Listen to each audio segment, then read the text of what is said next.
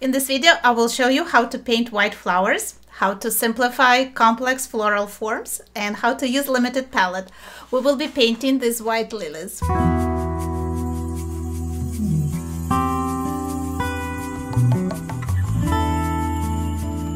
Looking at this beautiful reference photo that I found online, analyzing it in my mind, I think to paint these lilies I will only need a few colors. Instead of gray that I see in the shadows and in the background, I will be using Moonglow by Daniel Smith. It's a very deep, cool purple, kind of a convenience color. It can be mixed from 3 pigments. I will also need some sap green for the leaves and the stems.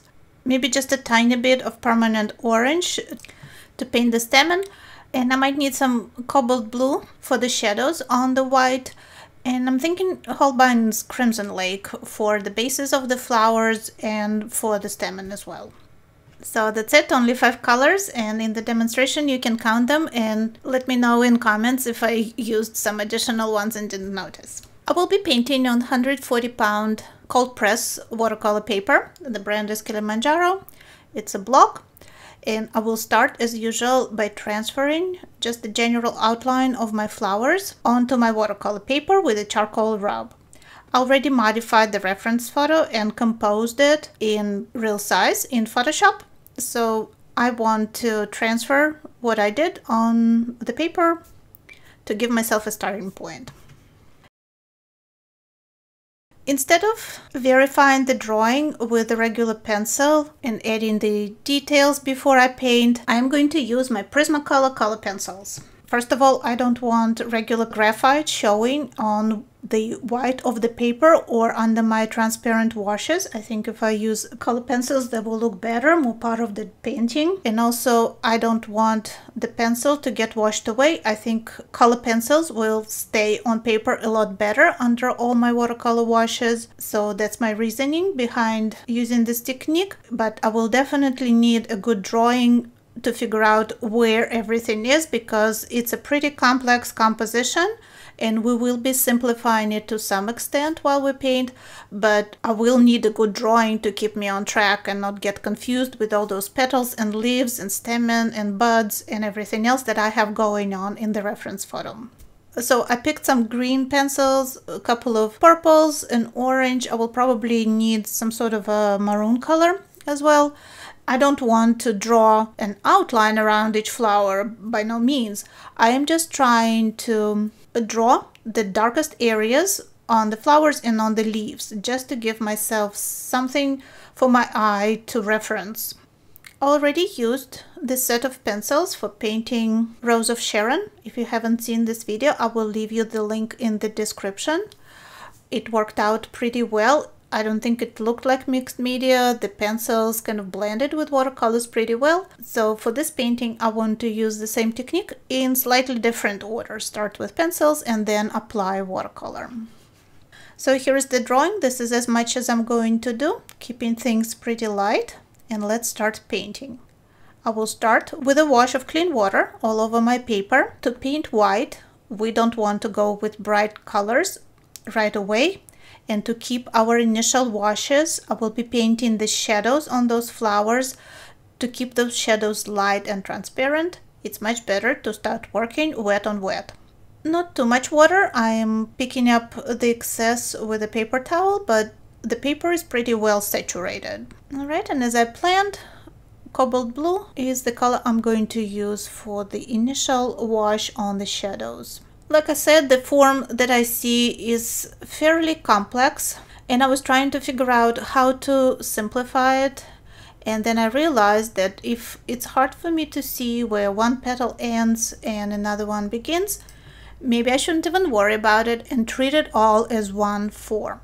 So a good idea to squint when you're looking at your reference photo, and if it's all looks like a one shadow shape, I am just going to paint that and not worry about separating each petal and trying to figure out where they overlap each other. When we paint white, it's very easy to start overworking things and the flowers don't look white anymore, but just start looking dirty.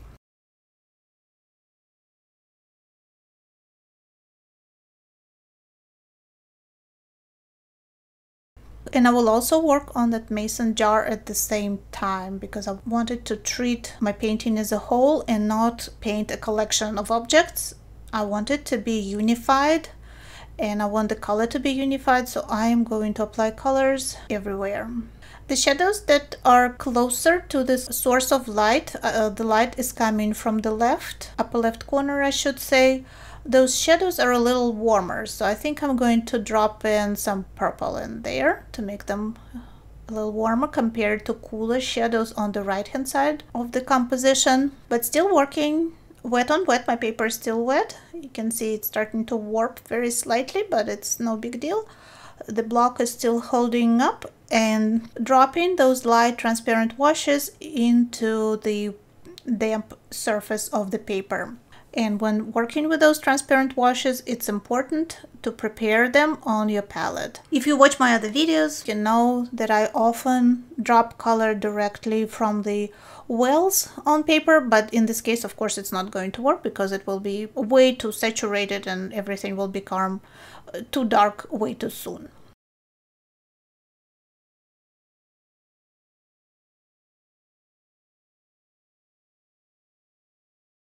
To paint the background, I am using a 1-inch flat brush, and I think I will keep those washes still pretty transparent. The shadow will need to be darkened quite a bit, but I don't want to start dark. For this painting, I want to work with transparent glazes. I don't do that very often, so it will be good practice for me to apply transparent layers.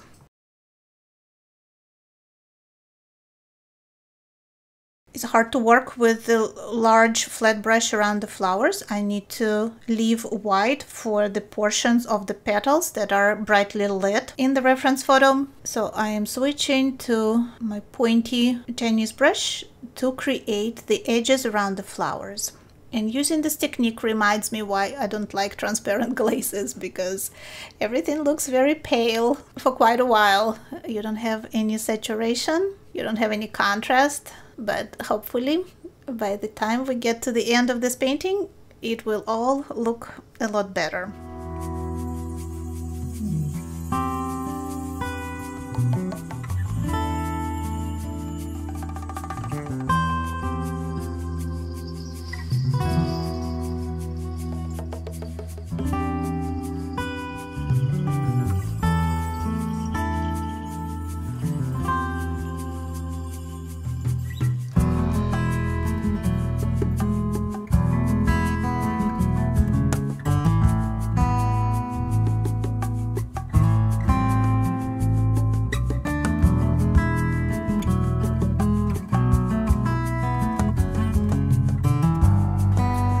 Cast shadow on the table. Let's paint that as well before we apply local color for the table, since we already have moon glow on the brush.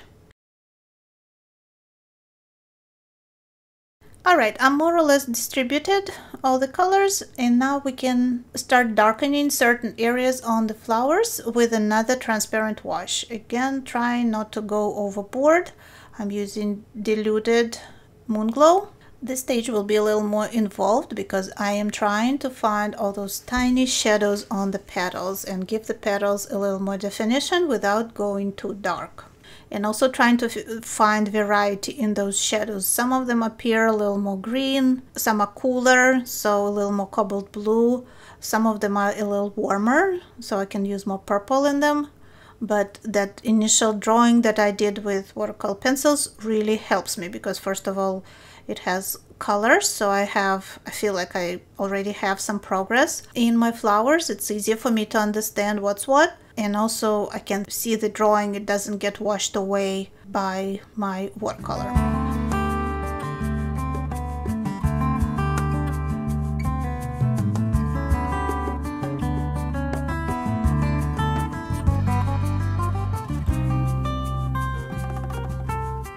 I'm intensifying the leaves because they're much darker than the flowers, and they help me start building that tonal range. When everything is same tone, very pale, very light, it's very hard to build the range, so I decided to work on the leaves and give them at least some tone, some definition. So I will start creating that tonal range already, even at this early stage of my painting. And you can see they kind of start looking like flowers instead of just a amorphous blob that I had in the beginning. I know some people find it tricky painting glass, and it does seem pretty complicated because we keep thinking about glass that it has no color, so how do I paint it? I think it's essential to just look at it as a bunch of shapes and try to copy those shapes. Not think about the overall form of the jar because it's all reflecting back and forth. So I see there is a green shape, that's the stem, and I see a dark brown shape, and I see a lighter brown shape, and I see a light gray shape on top and the bottom. So that's what I will try to paint, try to capture. Let's apply the local color on the table. I mixed permanent orange with a little bit of moon glow that gives me nice kind of tan color that I see there. I know that I already used moon glow, and I'm going to use permanent orange for the stamen of the flowers. So I really hesitate introducing additional colors. I could have used like ochre or something like that, sienna maybe, but I hesitate introducing too many colors because that can get you into trouble and your painting might start looking disjointed and just too disorganized. So limited palette that we're using for this painting usually works great. Usually it's a good idea to just stick to 5-6 colors in a painting and not go overboard and using your whole palette.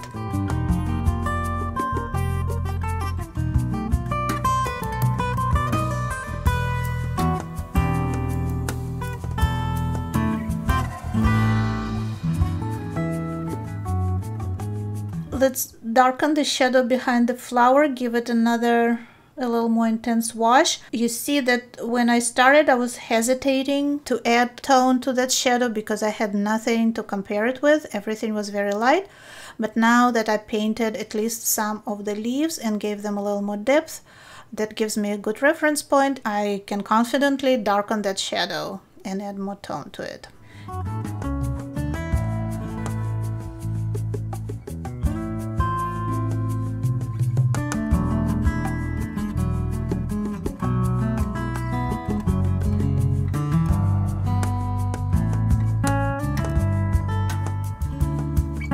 Here are those shapes that we see in the glass jars. So there is something brown in the middle portion there. I see a bit of green also. There are slightly darker areas that we can paint with moon glow, and there is a darker shape there next to the stem of the lilies.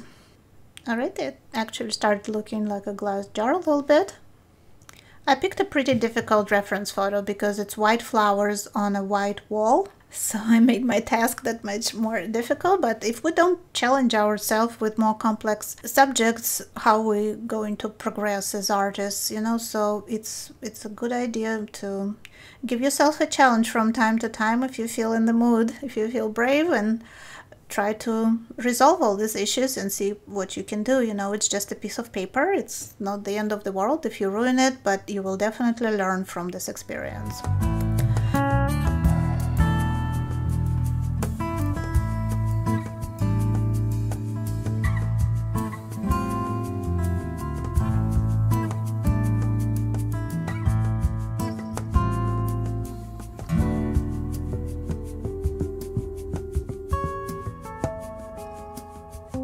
The shadows on the flowers definitely need to be darker, at least on the right hand side in the center. So let's do that, but I really don't want them all to be the same because that's just not gonna look right. So I'm trying to switch between blues, purples and greens and have variety there.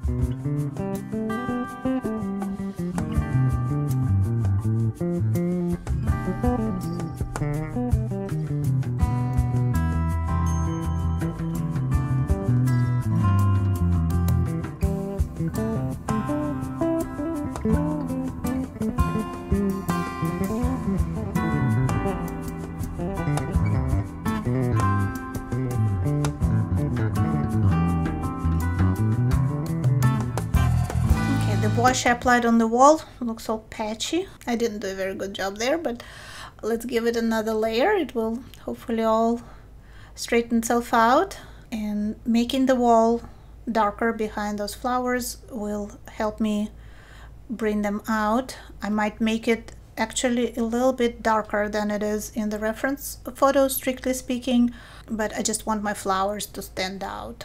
So more color on the wall, but I do want to keep it light right there behind that right hand flower, because that's where the light hits it, and if I just cover it all with a dark wash, I will lose illusion that the beam of light is coming from the left hand side, and it does need to hit the wall on the right hand side for the lighting to look right in the painting.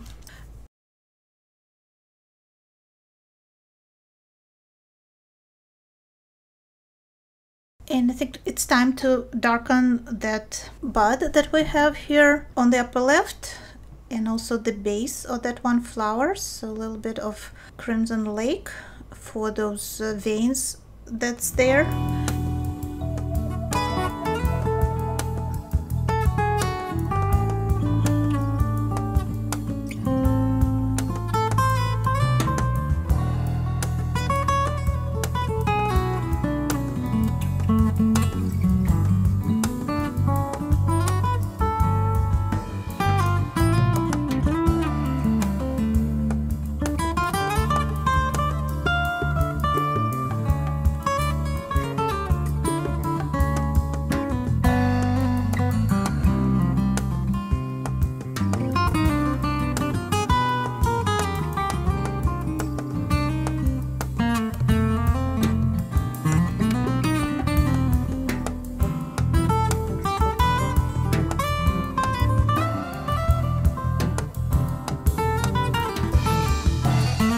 If we look carefully at those stamens, they're orange, but they also have maroon shadows on them. So I want to paint that as well with my Crimson Lake, and maybe add that same color in the jar there. There might be some stamen reflecting in there. Again, very important not to over darken the shadows on those white flowers. We need to go back to our transparent wash there, and like I said in the beginning, treat those flowers as one form. If it's hard to tell where the petals are, I think it's a good idea not to even worry about it, and leave it kind of unsaid, so to say. Leave some things to viewers' imagination. I think they look like white lilies. There is enough information on paper without painting every single petal and every single stamen. Okay, this layer is done. I let everything dry. All I have left to do is add darkest darks on the leaves and on the stems of the flowers, and then balance all the details and paint the highlights. So let's work on the darks. I am using a small dagger brush. I have my sap green that I darkened even more by adding a little bit of Crimson Lake into it. Also neutralized it, so nice, very dark green, kind of purplish color. And I can vary the amount of green and purple and get a nice variation in the leaves and stems of the flowers. Squinting when looking at my reference photo to see all the darkest areas that I need to add some color to, some pigment. Also using Moon Glow straight out of the pan, and also using Crimson Lake. So now I don't have to mix that much, using very saturated pigment, sometimes straight out of the pan, sometimes a very thick saturated mixture on the palette, adding all the details in between those white flowers. Alright, another thing I need to do is balance all the details, maybe add the smallest shadows on the jar, just a few more details with a small brush.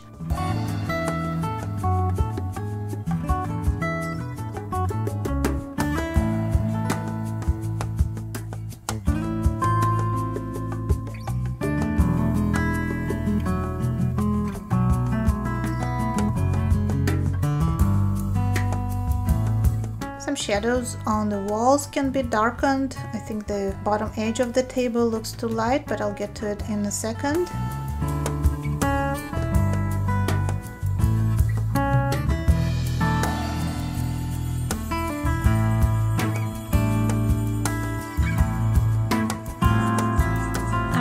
here's my white gouache. It's artist gouache, so it has the same binder as watercolor. This is M. Graham's brand. I will be using it straight out of the tube in fresh, creamy consistency. And I'm just going to correct the edges of the flowers in just a few spots to give them a little more definition. Where the background ran over onto the flowers, I am going to restore whites with some opaque white with gouache.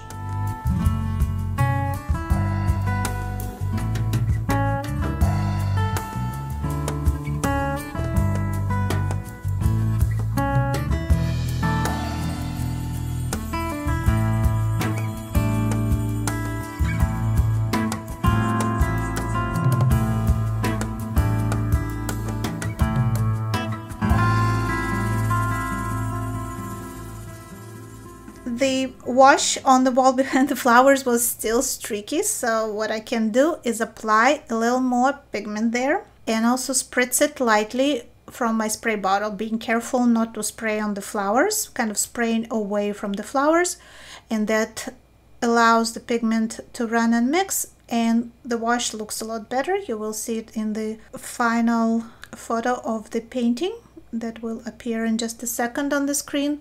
I think the table can be a little darker as well. It's not very dark on the reference photo, but I think for my purposes it needs to be darkened a little bit to make the flowers stand out even more. It's my artistic license to modify things as I see fit.